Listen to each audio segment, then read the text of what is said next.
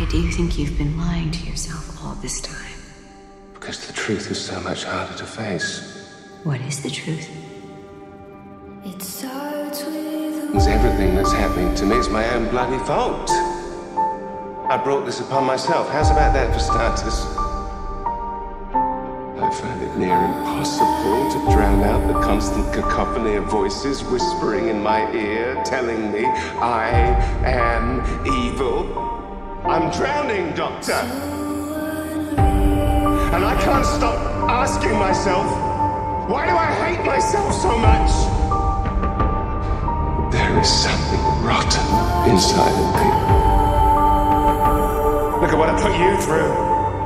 I hate that I am poison for anyone who dares to care about me. And especially you. I tried so hard. I haven't crumbled into a million pieces. I'm still here, and I'm fine. It doesn't even matter. You have to stop taking responsibility for things you can't control. You need to forgive yourself. I can't. Why? I don't know how to. I don't even know when to